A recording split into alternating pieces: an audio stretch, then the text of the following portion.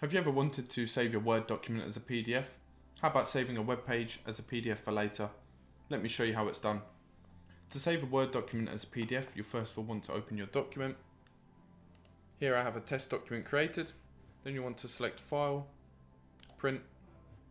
Make sure it says Microsoft Print to PDF. Select Print.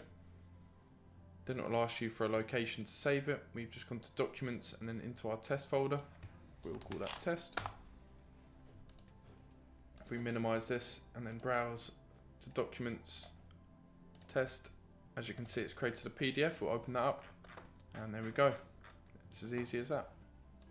In order to save a web page as a PDF, you want to head to your desired page.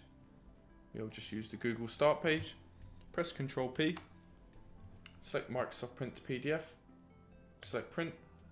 It will then ask you for a location again. We will just call this web page. Save that. We'll close the browser down. As you can see, it's made another PDF here with the Google homepage. And that's it. If you like this video and want to see more, subscribe to our channel and hit the notification bell. See you in the next one.